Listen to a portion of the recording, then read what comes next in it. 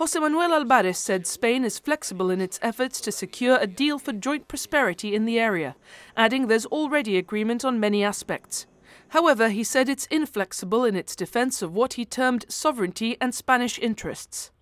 The Spanish Foreign Ministry rejected what it called the claims to British sovereignty over Gibraltar's waters and territory. It described the statement by Number 6 and the convent as especially incomprehensible at a time when, it said, Spain has put on the table an agreement to create a zone of shared prosperity. The Spanish government condemned the aggression towards the Servicio de Vigilancia Aduanera officers and called for effective measures in the fight against smuggling, which it said negatively affects the whole area.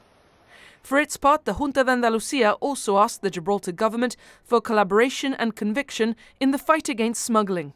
Spokesperson Antonio Sanz told reporters in Spain that the smugglers are the real enemies and lawbreakers. While asking that the fight against smuggling not be confused with diplomatic matters such as sovereignty, he however claimed it was clear that Gibraltar has no jurisdiction over the waters where the incident occurred. The incident was reported in the Sunday Times, which quoted a Foreign Office spokesperson as saying the UK government regrets and condemns the assault suffered by the two officers and wishes them a speedy recovery.